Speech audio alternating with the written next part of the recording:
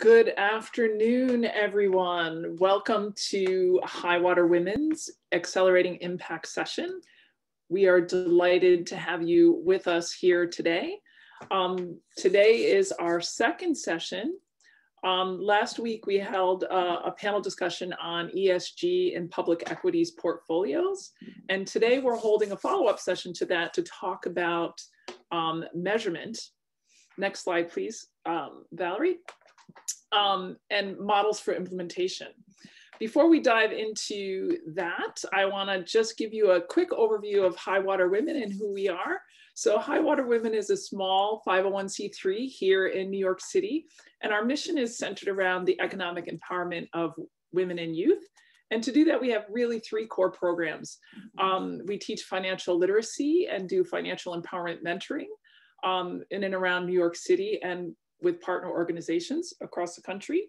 We have an annual backpack and holiday gift drive supporting single moms and their families. And the program that we're here within today is our Accelerating Impact program. So it's really about building and strengthening the community around impact investing. And so we thank you for joining us here today.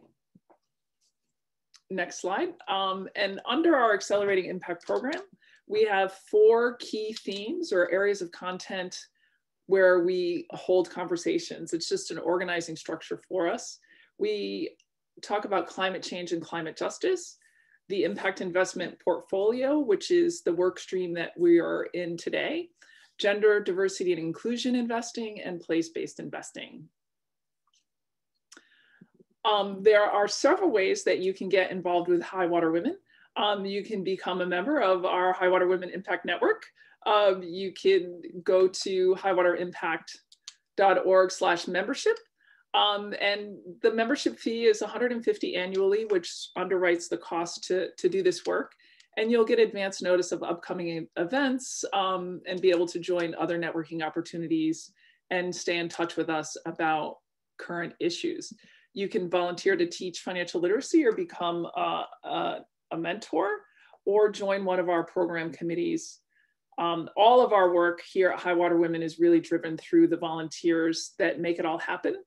And so we would love to have you with us, and we would also greatly appreciate any donation that you might offer to provide in support of our work. So those are some ways that you can get involved with Highwater Women as an organization. Thank you. I want to give you a heads up about an exciting event we have coming up on March 16th.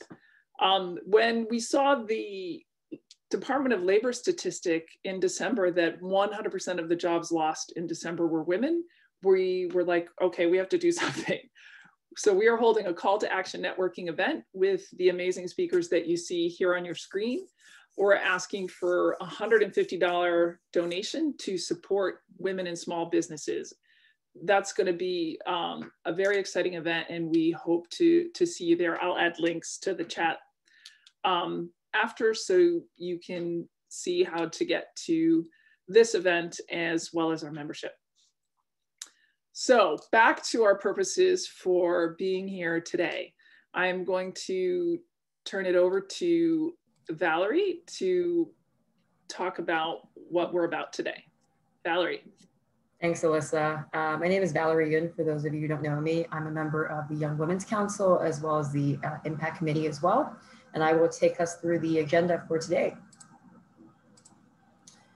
So today is going to be a packed agenda. The first portion will begin with an introduction from each panelist, coupled with a few questions to set the context.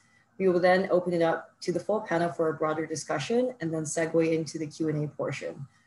During the Q&A portion, we ask that those of you who have questions, please turn your camera on and unmute so that you can ask your questions, and don't be shy.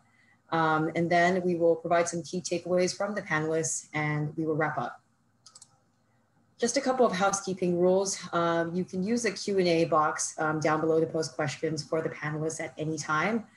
We will also be posting some links in the chat box as well throughout the entire discussion. And for the open session Q&A, you can certainly use the raise hand function or just pop your question in the Q&A box and we will call on you then. For any post-programming questions or requests, please send them over to Alyssa. Her email is listed here, and we will provide that in the chat box as well.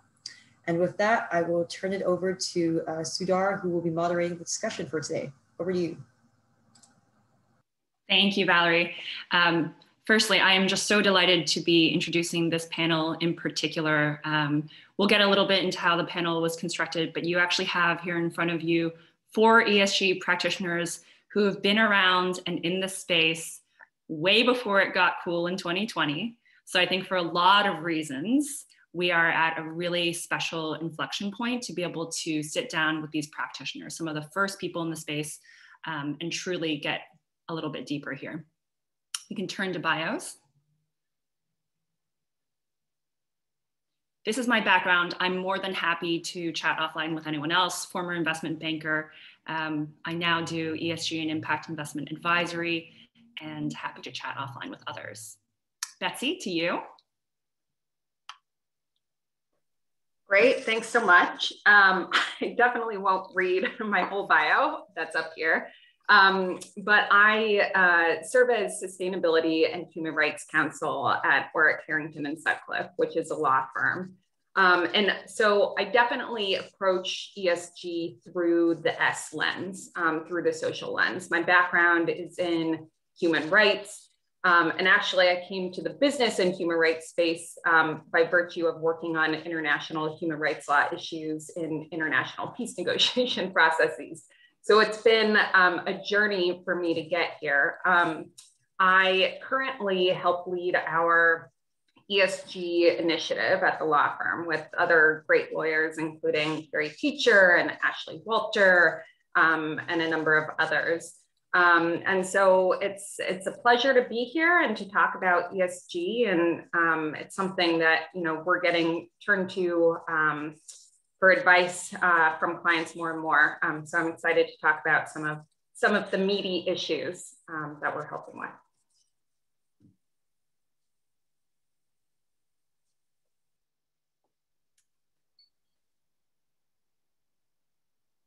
Hello. Hello, everybody. Thank you for today's invitation. My name's Chanavat, and I'm a director of product management at Refinitiv, an LSEG business. So yeah, I've been in the ESG space since 2009. I started work at a small startup called Asset4 back then, based in Zug, Switzerland. So I quit my job in fixed income and decided to venture into this new exciting data space called ESG. And pretty much since then, I've caught the ESG data bug. It's been a consistent line throughout my career. Asset4 was acquired by Thomson Reuters in late 2009. And then, of course, the financial and risk business unit of Thomson Reuters became Refinitiv. And now we've got our new home within the London Stock Exchange Group. But throughout all of that, I've been focusing on ESG data, supporting the investment community, either through analytics, capabilities, desktop tools, APIs, or whether it's coming up with new innovations. So I designed the Refinitiv Diversity and Inclusion Index back in 2016, or whether it's around ESG-linked bonds. So yeah, I've been swimming in ESG data for quite some time. So looking forward to sharing some insights.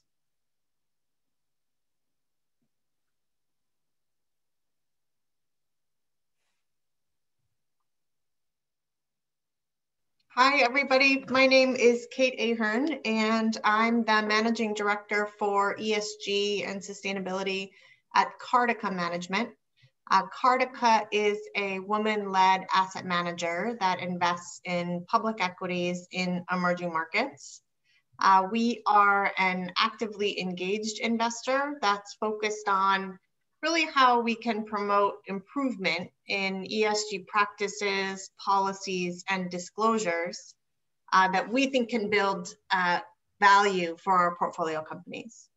So at Cartica, I work with our investment team to evaluate ESG risks and opportunities during diligence. I help to develop an engagement strategy.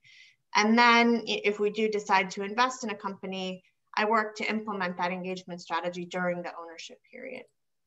Cartica's maybe not surprisingly because it's emerging markets, but we're often heavily focused on corporate governance. But we're also increasingly focused on environmental and social issues that we think can add to or detract from a company's value. Before I was at Cartica, I was at Bain Capital, also doing ESG and impact investing. And I'm glad to be here today.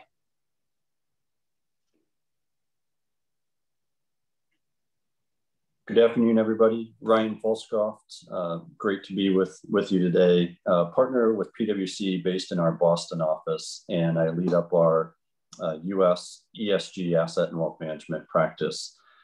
So our work focuses on anything from strategy, policy creation, diligence around ESG, all the way through implementing the strategy during the hold period. And then ultimately focused as well on the data and ultimate attestation around some of the non-financial metrics that you may think about from an impact perspective, be it D&I, carbon emissions, et cetera. So happy to speak about the ecosystem today and the broad topic, and looking forward to the interaction. Thanks, Ryan. The first thing that I want to call out to the audience is just how extraordinarily lucky we are to have a coterie of practitioners that have been in ESG for, in many cases, decades now. So these are not folk that got the memo that Black Lives Matter or that there is a problem with climate change, right? These are people who have spent their careers being change agents in small and large organizations helping to build this field. And in a lot of ways, that actually informed the construction of this panel. The idea was to have a best-in-class corporate lawyer, someone who actually is front lines on the buy side, someone who is deeper in the data than anyone else, and then someone who can actually look at the entire market from the bird's eye view. And so we're very fortunate here at Highwater Women to be practitioners in this space and actually have this conversation where we can get a little bit deeper than just what does ESG stand for, what is the difference between ESG and impact investing. And to be honest, I'd love to start just by making some observations on the market. I think we can all tell that ESG is blowing up by any metric, whether it's volume, number of new products, heads of ESG at Wall Street firms or buy-side investment firms. And maybe I'll turn my first subject of questions around data to Andre. When we were speaking in panel prep, we talked a little bit about the state of the ESG data market, right? And S&P bought IHS, Sustainalytics was acquired by Morningstar, MSCI bought carbon targets. So we're seeing so much incredible consolidation in a space that was really known for a very long time for fragmentation. Do you have some insights that you can share with us on how your clients use ratings versus metrics, maybe a little bit around where data is sufficient and places where it's not? Right. Yeah, there's a lot to cover there.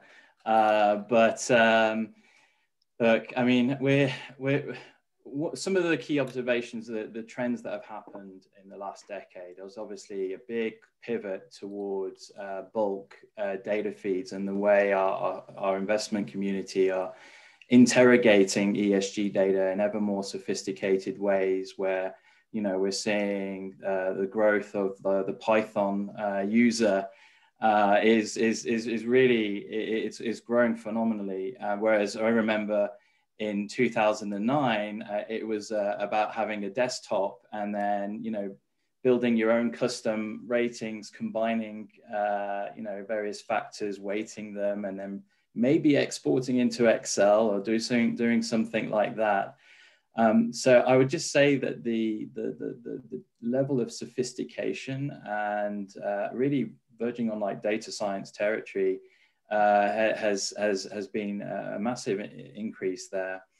The rating story is an interesting one, of course. They've served and they continue to serve a purpose, but I think as the investment community want to measure impact, you know, it's very hard to measure impact with a rating. You know, there's so many factors that are, you know, being condensed into one score. So we're seeing increased, you know, more granularization of ESG data. And we're going to see an acceleration of that because of, for example, we'll probably talk about this later, you know, EU taxonomy or other regulations where it's not just about organization level information, but it's about looking at business units. Where are they located? You know, how do you overlay that with macro economic information to try and derive what's the impact of the operations of a particular site? So, and we're also seeing the move towards spatial finance data, right? There's a lot more interest in that. And maybe that will have a purpose to serve when we talk about biodiversity indicators, for example. So there's an explosion, there's a huge amount of ESG data, and I haven't even touched on like project financing and the whole sustainable finance world colliding with sustainable investing.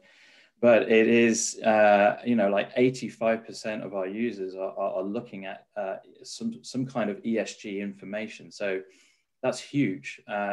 In 2009, I was trying to preach people to try and, you know, look at ESG data because it's genuinely, there's something there to look at. And we were all trying to say, hey, look at this because it could potentially even generate alpha, or maybe it's a good beta strategy. You know, it was really, you know, pretty hard times actually. And wow, you know, in the space of 11 years, how quickly that's changed. I completely agree. You're seeing all the panelists just like nodding. Yes, we've been preaching this. Yes, we're sort of in a new era now because of this black swan pandemic, and it's breaking open fissures that we all knew existed around social inequality and climate injustice. I mean, Ryan, turning to you, it's pretty clear when you, and we can talk about private markets separately, but when you just look at the choppiness and the volatility of the public capital markets, even aside from GameStop and Robinhood, right, we saw investors trying to find alpha really from thinking about positive and negative externalities. That feels like a ready-made introduction to ESG. So what are you seeing in terms of your clients and your partners thinking about real-time data? Is there going to be more pressure to get better quality data from sources like Refinitiv on a daily basis? I mean, how exactly are you seeing this affecting your part of the ecosystem? No, great point. And I think the real-time data is where folks are aspiring to be. I think stepping back and thinking about just what are some of the motivating factors around the data, it's really 3 or 4 items I'd point to. One, investors. You know, I think it's response to your various constituents, and obviously investors play a large role in organizations responding. And that can be in the form of the, you know, fundraising, DDQs, requests for information, et cetera, that come through the various organizations. The second is storytelling. And by that, I mean, how do you as a firm take the data and your story around ESG, and how do you translate that back to your various constituents in the marketplace in a fight for AUM? And how are you authentic in that? And how importantly do you underpin that with data to really validate that? And then I think the third motivating factor is tying it to performance. You know, so as you're thinking about impact, as you're thinking about some of the metrics that we'll talk about today, how do you draw that correlation to performance of the underlying fund, of the underlying portco, et cetera, from that standpoint? And, you know, as we mentioned, it's data underpins all of that. You know, real-time data, I think would be nice. I'm not sure the market's there yet. I'm not sure firms are ready, you know, managers to have that amount of data. I've had some clients say it's not necessarily the quantity, it's the quality of data that I really need to focus on right now, and really narrow in on what that correct data is to help me tell that story. And the other thing I think organizations that I see and work with are focused on is investor grade data. So I think, from a financial statement side, everybody feels comfortable as investor grade. There's a people, process, technology that goes into how it's produced. I think that is still maturing on what I'll call the non-financial data side, which ESG would be a part of, in terms of thinking about existing systems, existing processes, existing controls, and how can you really integrate that ESG data into something that you're already comfortable with to have the output be investor grade data from that standpoint, and really then use that to help you in the marketplace and tell that story. Yeah, you're teeing me up perfectly, because I want to turn to Kate at Cartica in a moment. And just by way of context, Kate actually comes from Bain Capital, where she was the head of ESG, which I think might have actually been one of the first organizations in private equity to have that role.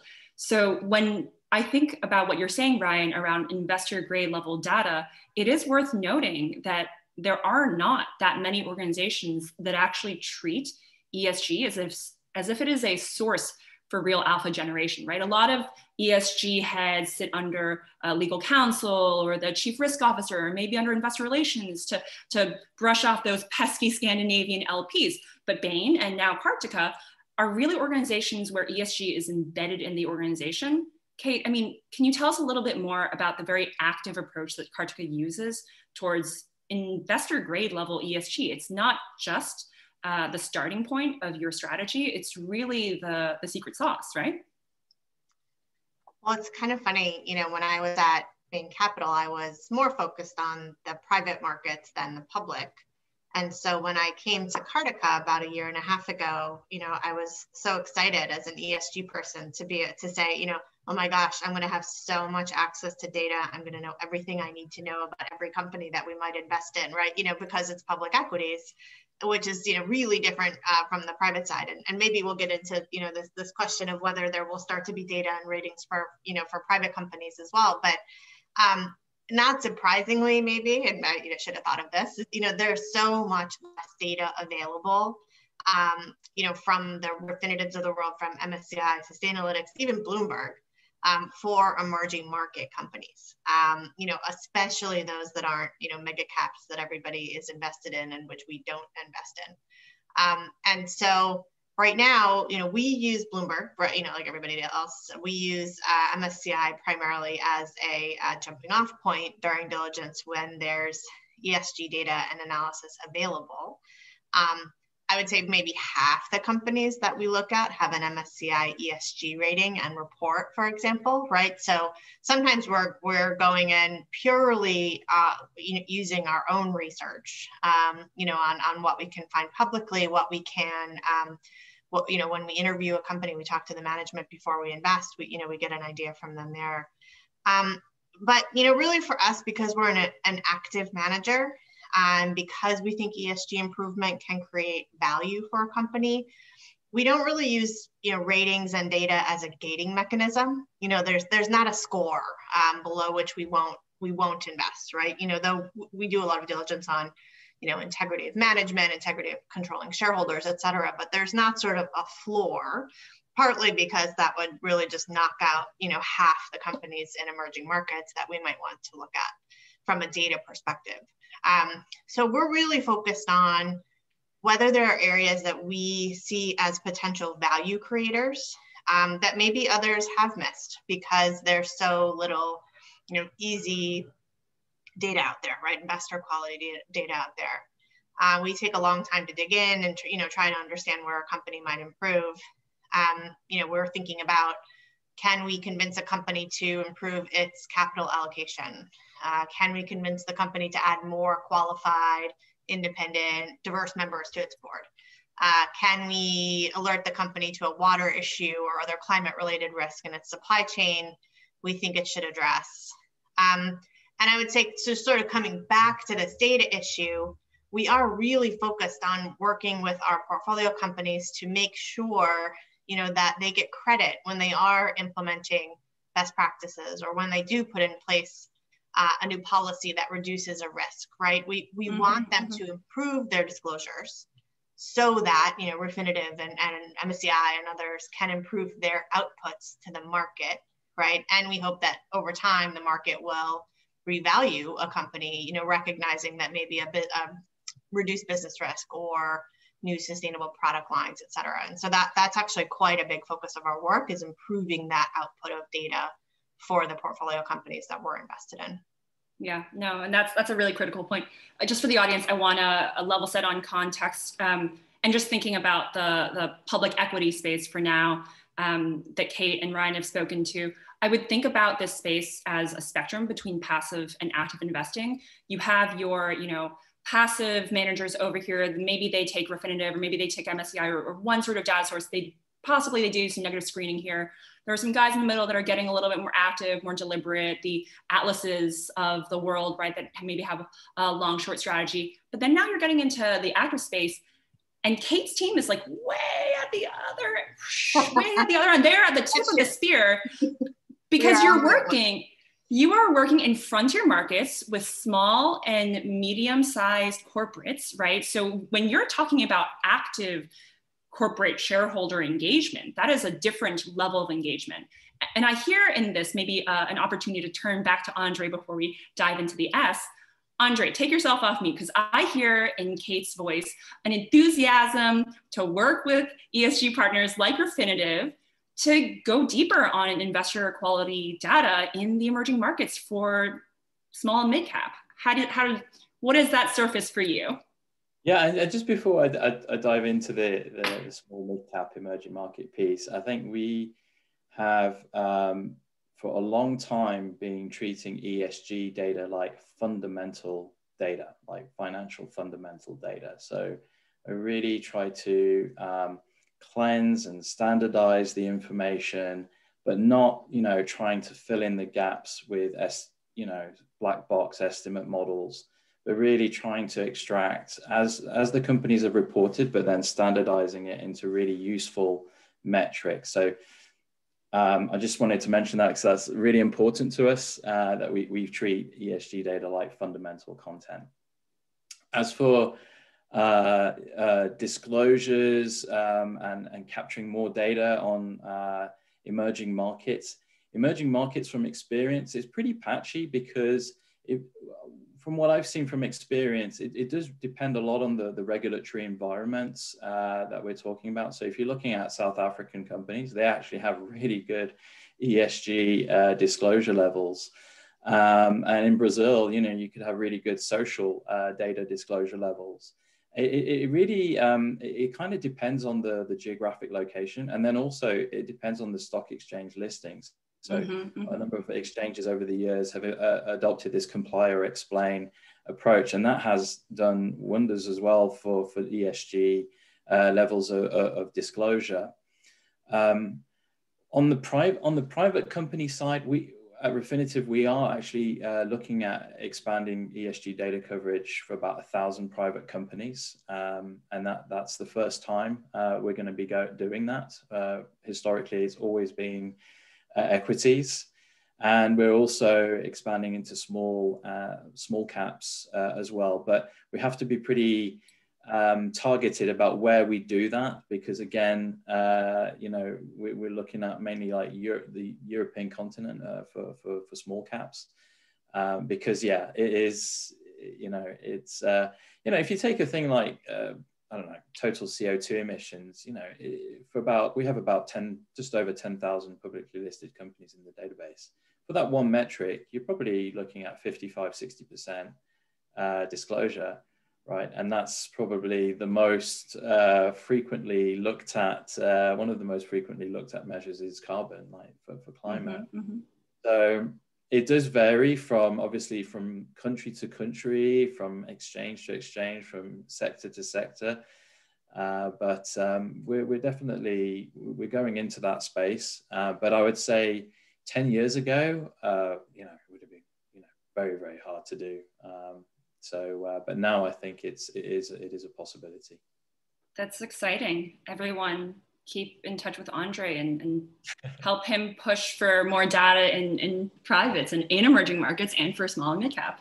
I want to park CO2 emissions and other GHG emissions for a moment and maybe dive into the S of ESG. And Betsy, your career in China has been particularly interesting. There's no question that China is not a frontier market anymore. We're not talking about the wild, wild west where there are no regulatory disclosures, but we are talking about a market where human rights are complex, and you've had some experience with that. Can you share a little bit about some of the work that you've done in China? Yes, absolutely. And first, I realized I didn't explain what I do or how lawyers fit into ESG. So let me back up and do that. So basically, you know, we help companies identify risks and opportunities in the E, the S, and the G. Substantively, what that looks like, we help companies with a range of ESG related policies, whether that's a human rights policy, one of my areas of expertise, broader ESG and sustainability policies, supplier codes of conduct, conflict minerals policies, the list goes on. And then help companies to implement governance processes designed to help kind of, you know, enforce those policies. And then, of course, understanding the increased regulatory and legal landscape surrounding ESG. So now I'll park that for a second, now that I've done that, because my area of focus, we have folks who focus on the environmental, folks who focus on the governance, but mine really is the social piece of it. And one of the areas that I've been watching for years, but has really accelerated over the last couple of years is what's happening in the western part of China, in Xinjiang. And I think it might help here to provide kind of a hypothetical, potentially based upon a true client story. So let's say let's take a software development company that creates facial recognition technology products. You run the risk of potentially having, if you're selling to entities in China, having those facial recognition technologies used in Xinjiang province in Western China, where there's rampant use of forced Uyghur labor.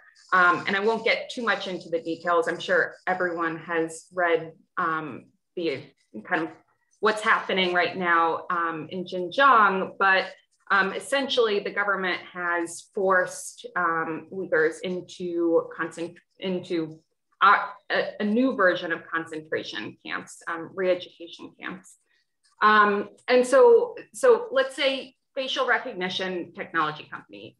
If you're selling to someone in China, that's a risk that you face. If you are also developing a hardware product as part of that technology, you also risk in your supply chain that components for that hardware were sourced from Xinjiang. And so that's just kind of one example, but I'm seeing it come up now in buy and sell agreements in renewable energy. Most of the focus has been on tech and retail, because cotton and hardware products, but I'm starting to see it pop up more and more in other industries. And moving beyond China, you know, there are you know, a number of areas where, you know, if we're looking at the hardware component, lithium ion batteries in our phones and all of our devices, and the laptop you're using now use cobalt. 70% of cobalt is sourced from the DRC. What happens in the DRC? Well, there tends to be child labor, forced labor. And so you want to know kind of what procedures are being in place in order to avoid that sort of thing happening as much as possible. And it doesn't just need to be kind of emerging markets where human rights standards might be different. So facial recognition technology, what's used in that? Typically it relies on some level of machine learning, artificial intelligence. I'm sure everyone on the call is familiar with kind of the bias that can happen when that sort of technology is being developed. Unintentional bias, right? Because we are humans developing technology, and depending on what the sample size is and the sample being used, it has the potential to perpetrate biases. So, and that could be sold anywhere. It got quite a bit of press during the Black Lives Matter movement because it was being used by law enforcement officials. Should law enforcement officials be using this technology, and a number of companies stopped producing it. So I mentioned these by way of, these are the sorts of risks that I am looking at when I'm working with companies. And it's not to say, you know, it's about what are the policies from my end, what are the policies and processes that you are putting in place as a company in order to try to mitigate those risks that exist in the world. Super interesting. And I think at the tail end of that explanation of your body of work at Orrick, it's also a really good opportunity to say, Orrick is sponsoring this, and they're doing that from a place of seeing what the future of ESG looks like. They're making an investment into being a leader in this space for decades and decades to come, when Andre will be a very old ESG data provider, and we all have gray hair. But I hear what you're saying, not just around hardware, right, from markets like China, which has obviously gotten a lot of press, but the technology side is something that we don't discuss as much in emerging markets. I live in the Bay Area, where every private equity company now has a head of ESG. Pretty much none of venture capital funds do, because technology is the great leveler, because technology is neutral in design and up and lifts all boats, helps the poor as much as it helps the wealthy, of course. I mean, Kate, turning to you, you've worked in some of these markets as well. I know at least a few that Betsy's mentioned are active markets for Cartica. Anything that you can share from your portfolio, technology or otherwise? Yeah, I mean, I'd say we take the same general approach as Betsy mentioned. You know, we are focused on, you know, what practices are in place that a company is implementing that we think can help reduce risks or, you know, create opportunities. What are the policies that, you know, help to communicate those practices, you know, mostly internally, right? You know, does everybody within the company know that they're supposed to be following a particular practice? And then, of course, like I said earlier, we're also focused on disclosures. You know, are you telling the market what we need to know, you know, to understand the level of risk that we're assuming? And so, I think I would say I think regulations are getting tighter, I'm speaking mostly to emerging markets here. You know, regulations are getting tighter almost everywhere.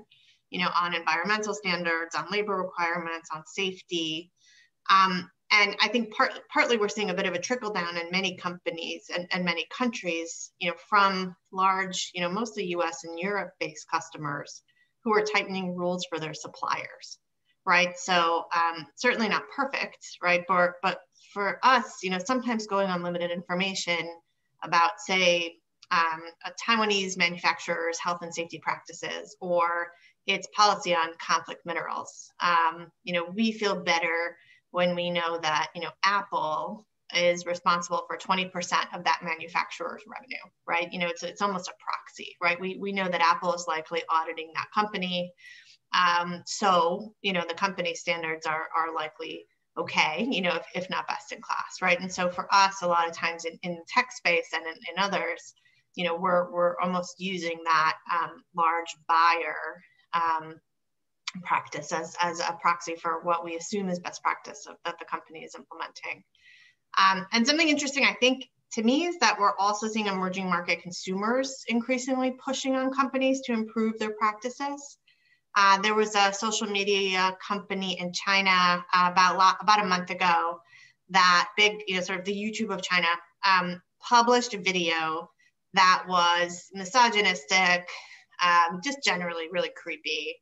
And there was an uproar from users, right? You know, who said this is creepy. And that translated into a number of Chinese brands saying, you know, we're no longer going to advertise on this platform.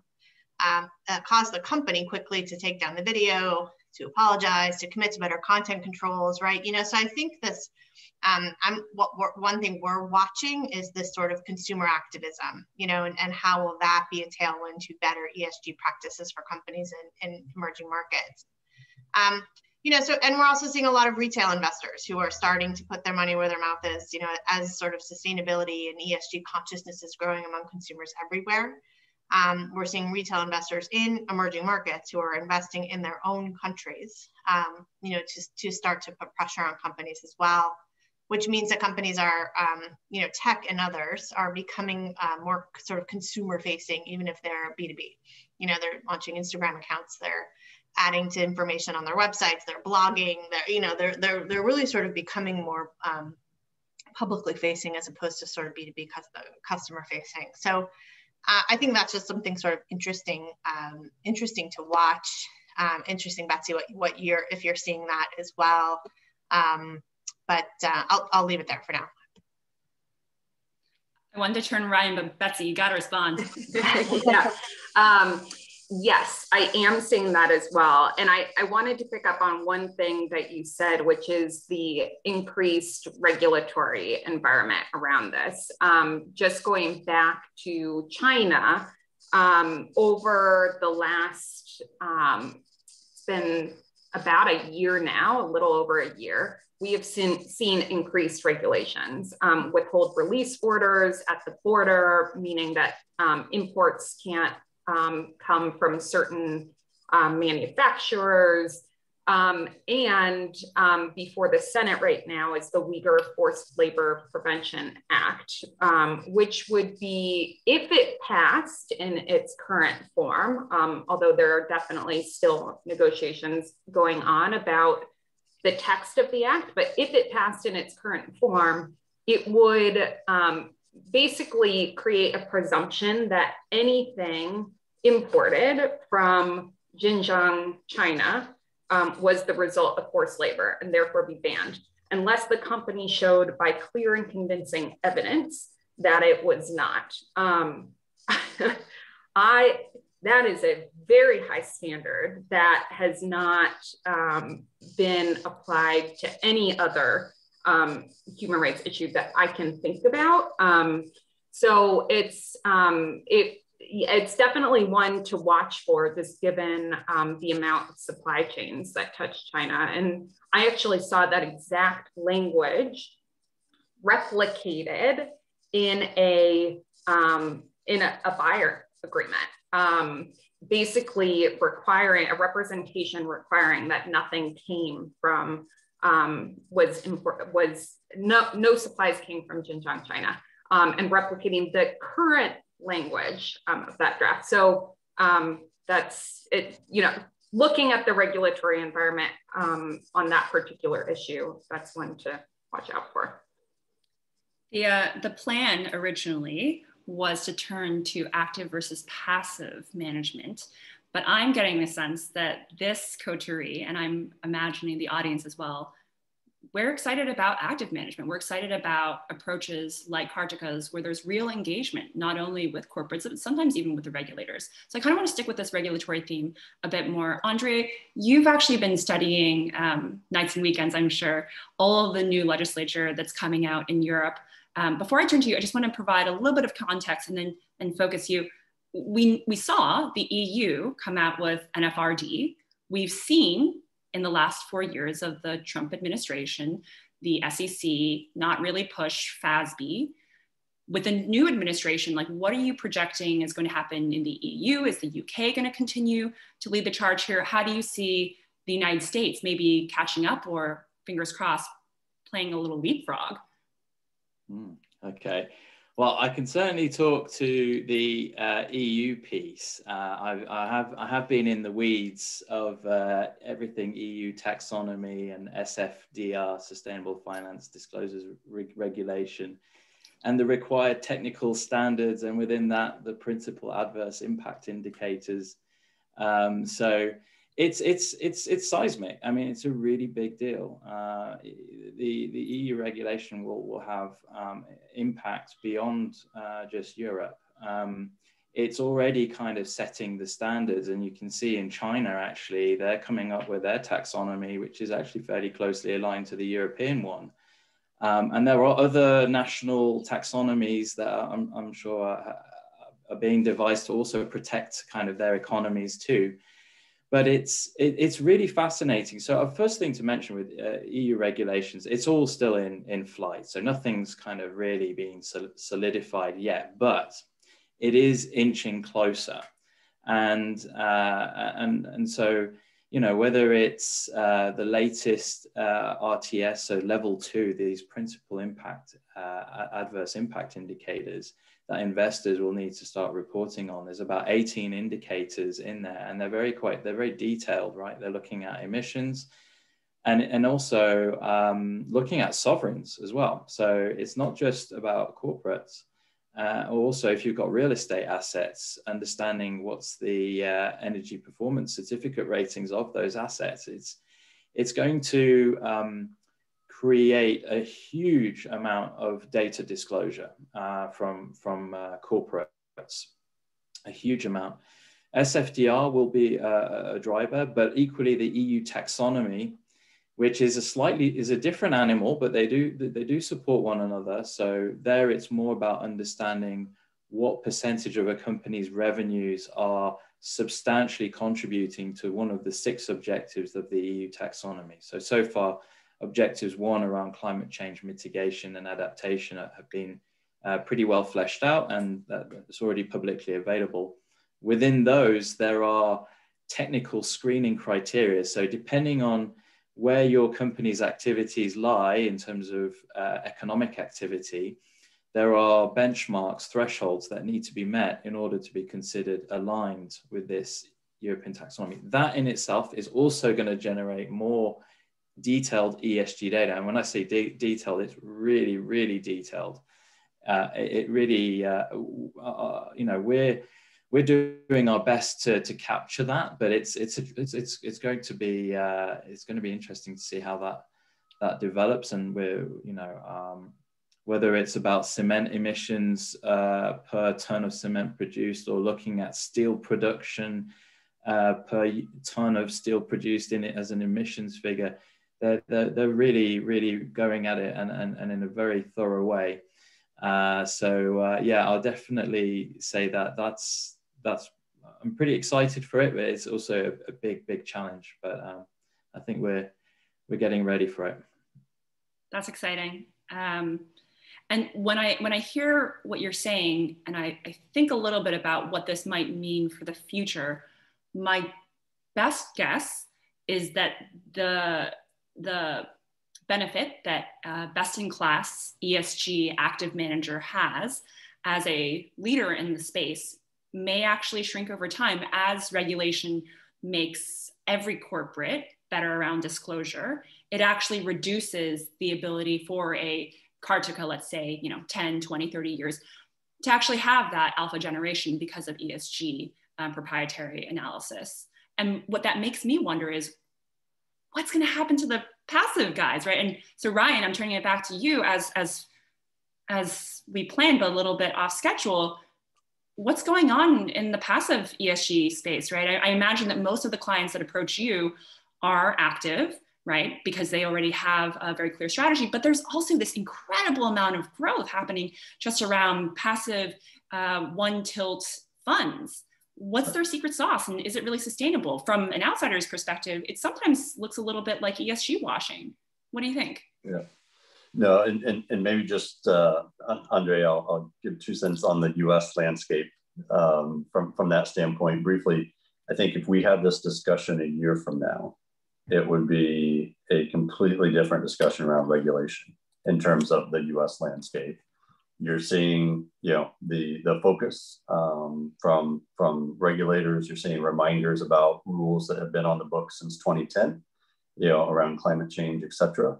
So again, just the noise and the conversation topic is certainly resonating. And you're seeing a lot of focus across the administration, not just from one agency, but across the administration wide, which again, I think, you know, play it out 12 months from now. And this would be a great discussion to sort of see the movement And perhaps is there more, level footing between different territories or uniformity, which when I talk with clients, one frustration is just the continued, operational challenge of functioning in different territories with different regulations and different frameworks, et cetera, which is challenging. On the passive side, there's a discussion ongoing and one that I have with clients around.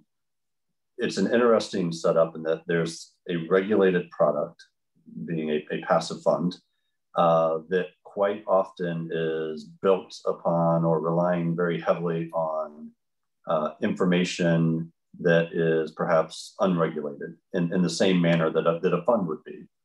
And what I'm seeing in that space is more increased conversations just around the manager trying to educate themselves more around, Andre, you mentioned the black box earlier, getting more visibility around the data sets and what is that, foundation of the data and what does it mean and how to interpret, et cetera.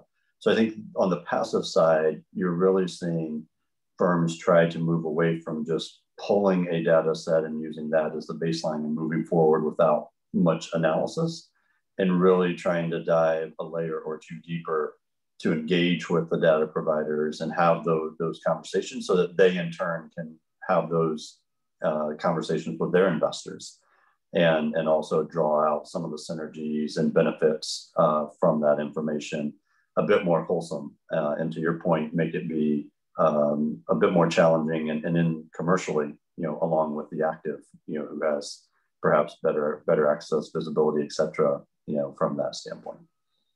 So what I'm hearing is that the best-in-class passive ESG managers, they do have one source of data, but they use that as the starting point for either layering on additional data sources or possibly proprietary research. Is that fair to say? Yes, I think it'd be, there's certainly products that are based on one source. There's products based on I'll say, weighting or average of multiple sources, or to your last point, some organizations that say, look, we're just going to take the underlying more raw data versus maybe the scoring and come up with a proprietary in-house point of view, which again gives them, perhaps going back to that storytelling, the ability to tell that story in terms of how they're interpreting and thinking about the data from that perspective. Yeah. Andre, I have to ask, how are you seeing passive clients using your data? I'm really still thinking about Kate's comment a moment ago of how 20% of a supplier's work actually going to Apple, and her using that as a proxy for a certain quality of supply chain. That's possible in her part of the public capital markets. But in the passive space, right, where you don't necessarily have as much of an ability to really dive deep because of management fees and just the structure of those funds, what are the best-in-class passive managers able to do with Refinitiv, either on the metrics, either on the rating side or getting deeper into the metrics?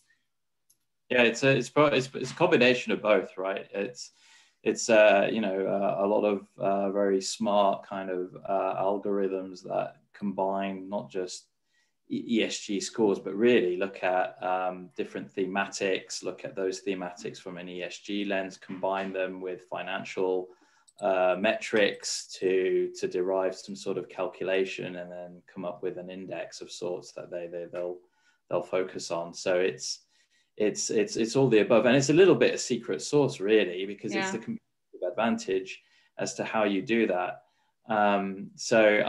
Maybe the more sophisticated ones, I really wouldn't be surprised if they do become a bit more like black boxes, frankly, because they do get so sophisticated, like there's these smart beta strategies and so forth. They are really sophisticated is the best way to describe it. And increasingly they use more real-time type ESG data sources. So I'm not talking in the corporate disclosure sense, but in the news and what's in the public domain, social media. So there's a lot of, AI technology used today to capture sentiment and the direction of that sentiment through different ESG lenses. So yeah, we do a bit of that as well with news controversies, for example. But there are many other players out there as well who focus on that, and I'm sure they include some of that into their analytics. So yeah, that's the best way I could describe it for you. But it is hard to know how some of those passive investments are calculated. Yeah, it's interesting. It really does make one wonder, though, if George Seraphim at Harvard gets his way and FASB begins to push GAAP to do something like impact weighted accounts, and now all of a sudden every corporation is forced by the SEC to actually have positive and negative externalities baked into every line item of their income statement and balance sheet. Where is Kate going to find her alpha, right? But that's still in the US, not in emerging markets. I want to turn back to you, Betsy, put you a little bit on the spot on two fronts. One, we hear from Ryan that this will be a good conversation for us all to regroup on a year from now. So hopefully we can hit up you and Orrick for more sponsorship 12 months from now. But you're a lawyer, you are obviously embedded in the regulation here. Can you build on what Ryan and Andre have said about your hopes for what the Biden administration could do around EU regulation? What, if you could actually draw out the future, what would you draw for us? Sure. Well, why don't I start with where I think it's likely going, because I actually am hopeful and excited about where I think it's going. So we have our eyes set on the SEC and what the SEC is doing. We were all very excited to see an ESG advisor appointed to the SEC for the first time in that kind of level of a role. You hear statements we've been hearing them from President Biden, even during his campaign, about how important climate is to his agenda. And we're now hearing the SEC discussing climate-related risk disclosure requirements. We had the human capital management disclosure requirements at the end of last year. NASDAQ, recommended board diversity requirements, disclosure requirements. So we are already starting to see a shift. As Ryan mentioned, there's a lot of regulation already out there, right? That fall when you're looking specifically into the E and the S and the G. And actually we're undertaking, lawyers, you kind of operate in your lane for so long. And now clients are demanding for us to look at ESG holistically.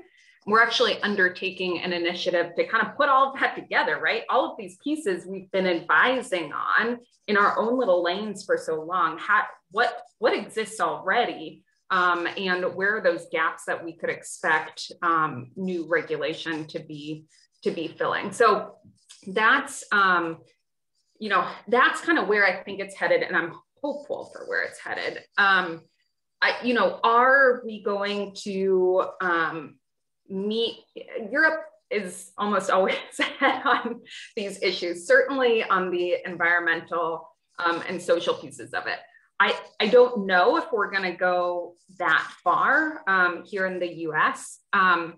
It would be great to have, speaking of kind of different coalescing around different frameworks that Ryan mentioned. I think, and I'd be curious how the other panelists feel, but I feel like I've seen now coalescing around SASB, TCFD, GRI, SDGs, those are the ones that I'm now kind of seeing the most. So does the government need to go one step further and require a certain framework to be, so I don't know. I'd be curious though, what others think, but I am hopeful in terms of a focus on these issues by a Biden administration.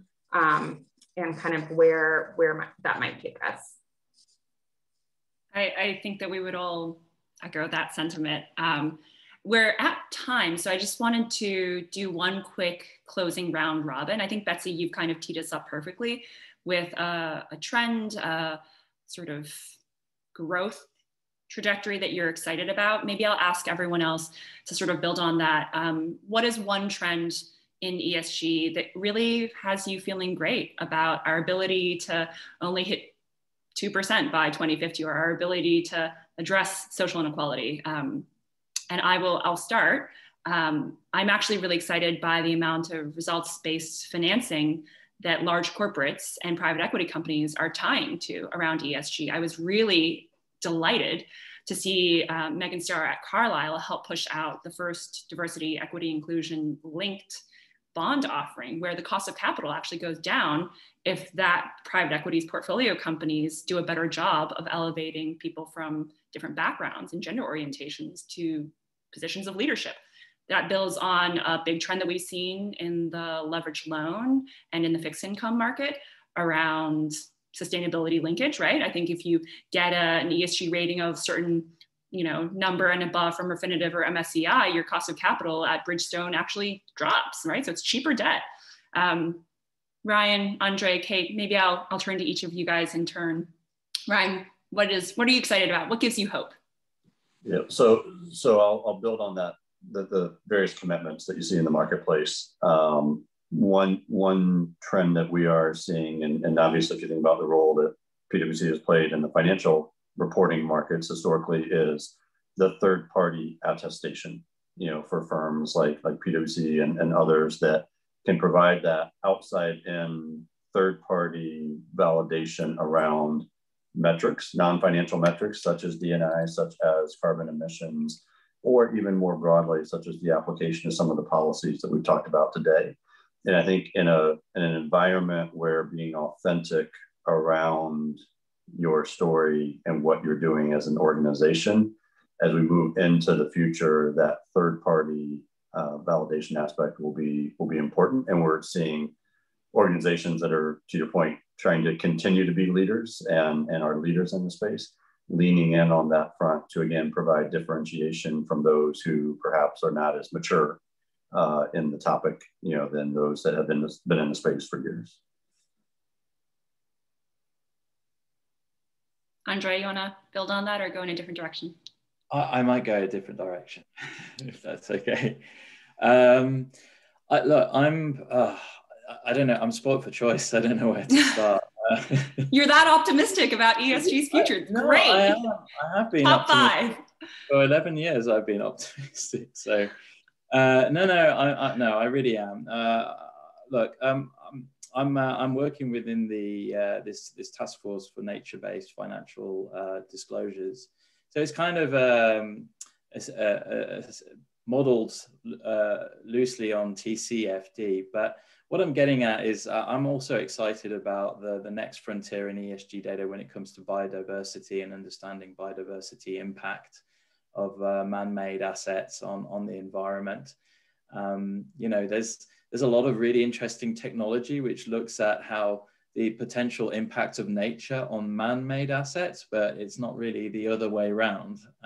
So from an insurance perspective, for example, if you wanted to know what's the risk of this pipeline being impacted by an earthquake or something like that, there's been a lot of development in that space, but it hasn't been the other way around. So I'm excited about that because I think it's needed. There's obviously, rightly so, there's been a lot of focus on climate, but I think biodiversity deserves and should be of greater importance and focus. And then the second one, of course, I can't help it, but of course, EU regulation, the EU taxonomy is so massive, you can't not ignore it. And I am excited for it because of the increased transparency disclosures that we're going to have. And it's going to open up, I'm sure, lots of other questions and opportunities. So those are the two areas I'm excited about. Kate, maybe you can finish us off here. Sure. Just a small addition to what you said, Shu Dar, about financing. We are invested in a company that this year secured a sustainability linked loan that specifically, if they hit their targets, which we think they will save it $2 million a year over, you know, the non-sustainability linked loan. And so what's also kind of nice about this, the financing, is that you can show people very specifically, you know, if you can pay attention to ESG, somebody values that, right? And you can save money, right? Or someone will pay you, right? And so I think a lot of times in ESG, there's a little bit of a struggle to explain exactly how a particular action, you know, translates into value for a company. And I think with the sustainability linked loans, it's sort of it's a nice, easy package, right? So here's the specific example. But then the other thing I would say is just you know, there was no way we were going to really address climate change unless the US and China decided to participate. And, you know, I think in the last 6 months, right, there's been a lot of great news on that front, right? You know, China's commitment to go carbon neutral by 2050, US commitment to rejoin Paris, right? You know, I think that, you know, hopefully the regulatory environment in both places, you know, in addition to, you know, a number of other places that have committed to improve, will really put the wind at our back on the environmental side, and will, you know, help all of us who are trying to convince companies, you know, either through their operations or through their products and services to be more environmentally friendly. I think, you know, that will help enormously. So I'm really excited about that. Perfect last thought to close on before we turn to Q&A. So thank you. I'm going to read this next one from Moya Connell, and I am not sure who this is directed to. So we'll find out by the end. An earlier speaker spoke to ESG as a focus on the development of policies and procedures for companies. Many companies had developed this, but the implementation is still a black box. Can you speak a little to the questions of action/performance? How important are those? How those are tracked and rated? And are companies even reporting on this? Does anybody want to rise to the challenge of speaking to the complexities of actually implementing ESG? I can speak a little bit. Kate, were you going to say something too? Go ahead. Okay. I don't know if this is in follow-up to something I said. So I would generally say sustainability reports as they currently exist usually don't go into the nitty-gritty of how things are done. So I agree, when you look at most sustainability reports, you're not able to see what is actually being done on the back end. For the larger, kind of more established companies, if you want to kind of see what's being done, I think kind of if you break up the ESG issues into chunks, you know, like a lot of companies produce, you know, supply chain or supplier reports, right? And for those, it's increasingly common for companies to, and not across the board, but some companies are transparent about, you know, these are our first tier suppliers, these are our second tier suppliers, and they'll actually break down how it is that they audit suppliers and how often they do it and what risk issues have come up. So amongst kind of the big public companies, I do think you can start to get into the weeds on what is actually being done based upon kind of what is out there. But I agree with Moya completely from the standpoint of, you know, what's actually happening on the back end. That's most important. Yeah, and that's why we need guys like Ryan at PwC to actually do these attestations. We just got an update from our organizers that folk can unmute themselves in a moment. But before that, I had one question for Ryan. I think a lot of us were really excited to see the big four accounting firms really come to a landmark agreement at Davos at the last World Economic Forum to really step into this kind of missing space of attestation. We've seen UNPRI kind of take a run at this, IFC Operating Principles for Impact Management take a run at this. But really until these four accounting firms have clubbed up to do this, and arguably Tideline's Blue Mark was created with this mission purpose in mind, there really wasn't anyone actually saying, hey, we'll be the ESG cops. Can you share a little bit about this new product, this new function that you and your team are going to be overseeing? And also, if it's not too controversial, how are you managing any perceived conflict of interest there? So I think reference to the World Economic Forum metrics that the big four firms produced in conjunction with the World Economic Forum. And I think there it's just to level set, because when we have discussions with clients, it's really pulling from the best of what's out there. So that was the intent of the WEF metrics, was not necessarily creating a new framework to further muddy, the already crowded landscape in alphabet soup, but looking towards SASB, looking towards GRI, looking towards TCFD, and trying to create a set of core 21 metrics and then enhanced metrics if you wanted to be an A+ student, so to speak, to have corporates report on from that standpoint and try to get some apples to apples comparison for the investor community from that standpoint.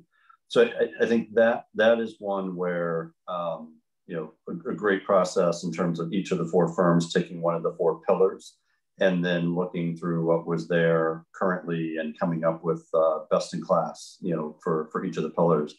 And then to your point about ultimately being involved with as organizations and corporates adopt, disclose, and report on metrics, be it WEF or be it others, SASB, TCFD, GRI, et cetera, being a part of the capital markets in terms of that third-party validation from that standpoint. And then to your point about, just perceived, conflict of interest, et cetera, that does fall under somewhere to just a financial audit independence, requirement. So again, the firms could not, calculate those metrics for a company and then come in and provide that attestation. There is that independence and separation from that standpoint to, again, give the capital markets, that visibility and confidence and the ultimate reporting should a company, choose to go down that path. Yeah. No, that's interesting. I remember back in my investment banking days, always being a little curious how the rating agencies, S&P and Moody's, how they would work very carefully with clients who are paying them for their initiating ratings reports. But I think it's a really important space that you and the team are stepping into. And I'm very excited to start reading about some of the work you're doing there. I think that hopefully now audience members can unmute themselves, which is exciting, get into this conversation. So anybody wants to be the daring first audience question?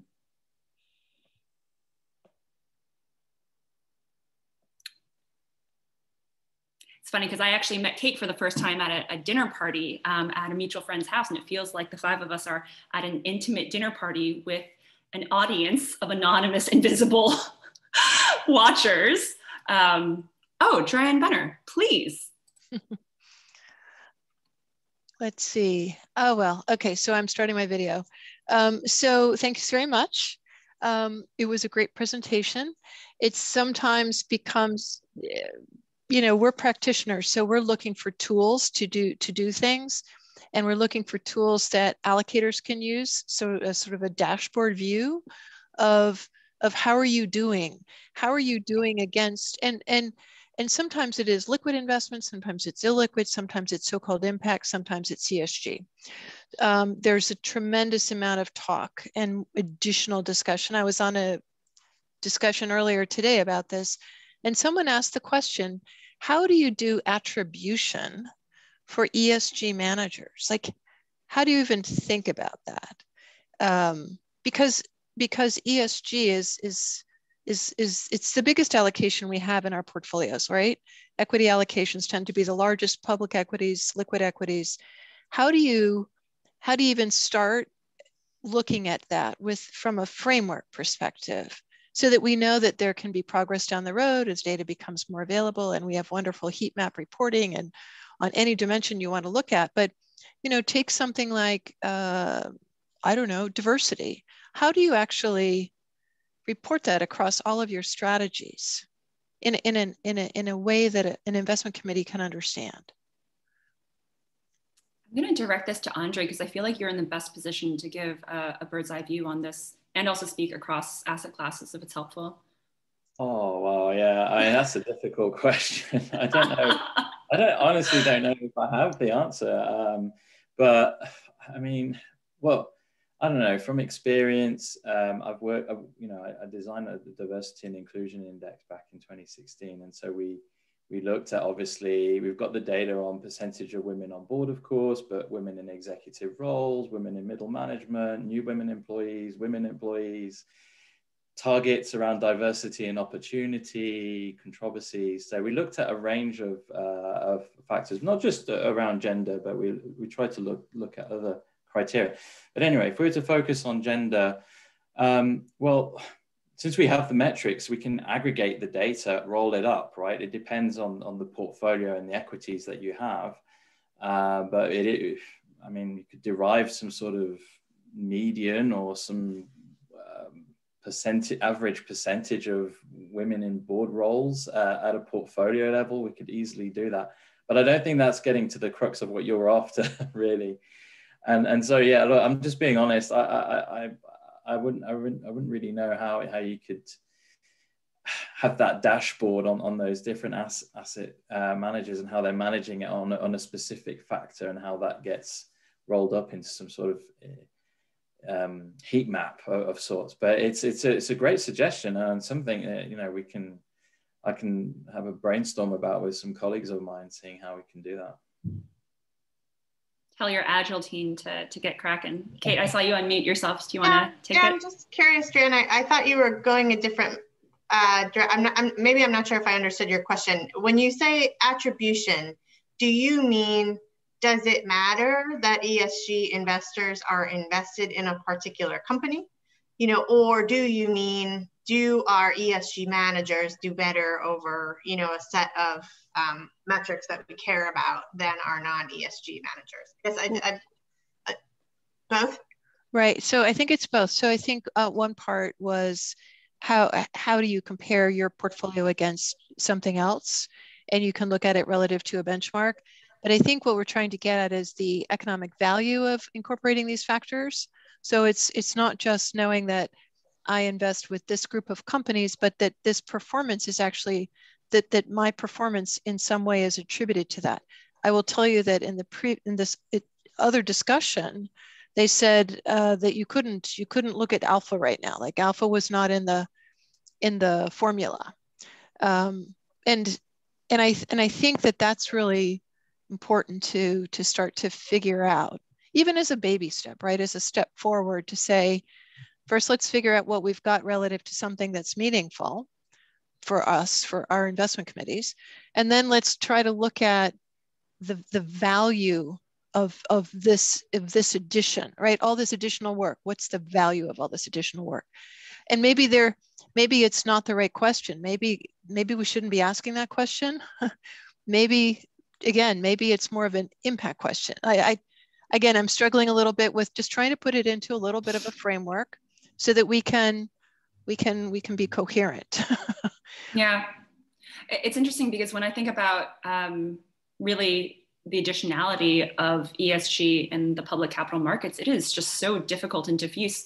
But I completely agree with your sentiment that once you can actually identify that impact alpha and you can value it, I mean, the goal would be to put every ESG investor out of business by virtue of everyone thinking about investing with this lens, right? I mean, we'll have to regroup in 10 years under Orrick's sponsorship, not 1 year. But actually, I want to build a little bit on what you and Andre were saying. I agree that measuring the number of women on boards and gender diversity through very tangible metrics like that is valuable, but just turning to a deeper, more active approach, wanted to elevate the work of Rachel Rubashodi and her partner, Maya Phillipson, who said, yes, that's a start. Absolutely, it is important to know what the gender breakdown is in leadership. But they actually went a step farther and said, we're actually going to work with the largest corporates who actually have mandatory forced arbitration, which is a really easy way to push women out after they've been sexually harassed in a firm. And they said, look, more than just knowing that we need to have women on boards, let's actually talk to activists in gender equity and figure out what are the tangible steps that we as an activist shareholder can take to push organizations like that. Any other examples, either on gender or on going deeper than just the metrics that other panelists want to build on here? Yeah, I'll maybe mention two thoughts just from how I'm thinking about it. One, I'd pay attention to the endowment industry right now, because the endowment community has come out with a focus around D&I for managers, and saying that will become a lever in terms of allocation of dollars. And there's discussion around to the question, well, we need to have some consistency and some baseline in terms of the expectation before, you know, everybody can sort of think about it that way. So that's one thing I would keep an eye on. The other, if you're dealing with public managers, I think, Betsy, you mentioned earlier the human capital disclosures that went into effect this year. I tell clients, look, you know, as 10Ks are getting filed for public managers, that's a great data source to just see what is the disclosure around human capital. Do they have anything around diversity and inclusion, gender, et cetera? And use that as some education material to go engage and have further conversations with them. The last point in terms of how do you link it to, you know, something more than just the metric, starting to have conversations with more along private equity around how do they think about some of the, for example, carbon reduction. You know, so if you think about your portcos and you go through and you plot out over a hold period, what's a carbon reduction? At the exit point, tie that back to performance and say, look, here was a company that had, you know, flatline. Here's a company that actually saw a 20% reduction, or here's a company that had 5% growth. And how do you then tie that back into more of the financial performance and look for that correlation and value creation upon exit to then tell the story into the marketplace, or as you're thinking about fundraising into the next round, and pull it more from just a metric to that performance and value. Yeah, both really interesting examples.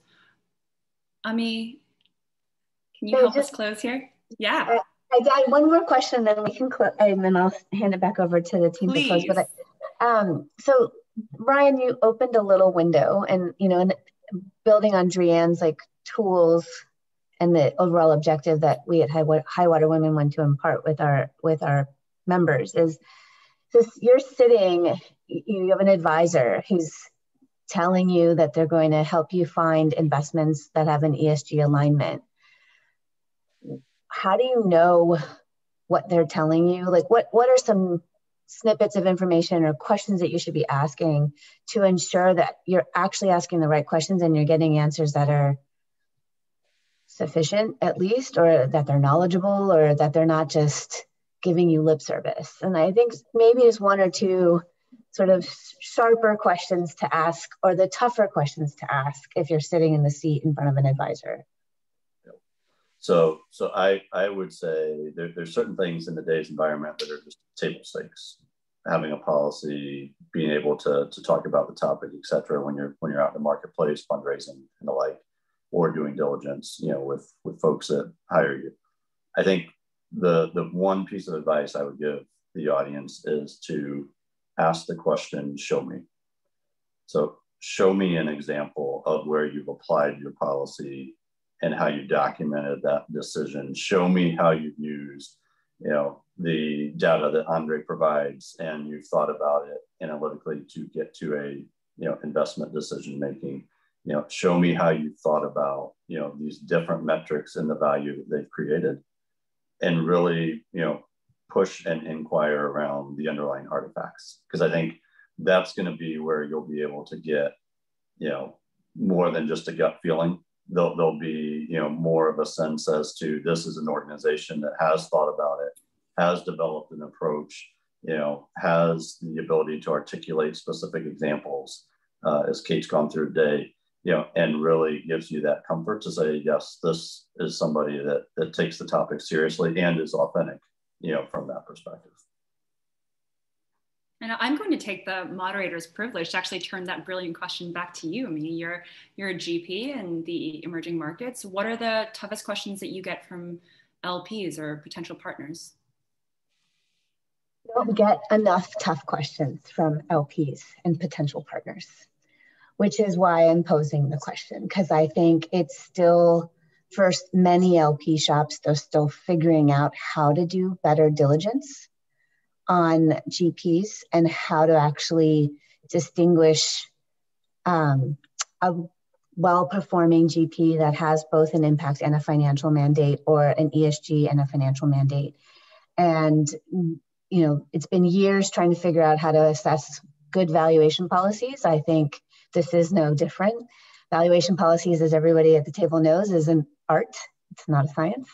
And I think there's there's a lot of components within ESG that is not an art. It is actually very structured, intentional, and can be diligenced properly. And that's why I asked the question.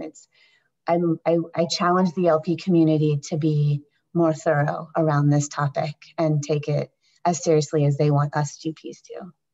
Yeah, yeah, I really love that. And I really appreciate that Kate's nodding, because here are two GPs who are not afraid of the question, right? And just to highlight that, you know, I imagine that some of your LPs are just, you know, trying to make sure that they have allocation in the next fund. Maybe that's why they're not pushing for harder questions, looking at the performance of early LFR funds. Maybe they just don't want to be squeaky. So I know that we are very close to time, and I'm glad that we were able to do closing round robins on a positive note and get some audience questions. We also have a whole slate of exciting new programming for the month of March that maybe the High Water Women would like to cover now. Oh, thank you so much. I want to thank all of our panelists today, and to our expert moderation today with Shu Dar. Thank you so much. And thank the members in the audience from our Impact Committee, as well as everyone who's attended today. And thanks again to Orrick for your leadership and underwriting this work. And American Century Investments underwrote our previous session on this same topic. So I hope you got value from today and some takeaways. And I want to just remind you of our event coming up on March 16th, a call to action: women in crisis, women for impact, women helping women, part of the solution. Come hear our amazing opening speaker, Melissa Bradley, co-founder of Eureka. And then we'll have breakout sessions, which are really small networking rooms led by very senior people talking about current issues and what we can do to address some of the challenges that we see happening today. We would love to have you participate with High Water Women in any way that you're interested. Here are a few ways you can get involved. You can become a member of High Water Impact. So join this network of people with engaging in active conversations. You can volunteer in this program or our financial literacy program. And of course, we always welcome and appreciate any donations that you may make to support this work. And with that, I want to thank everyone again for your time today, and go forth and be strong and continue to do this important work. So have a wonderful day.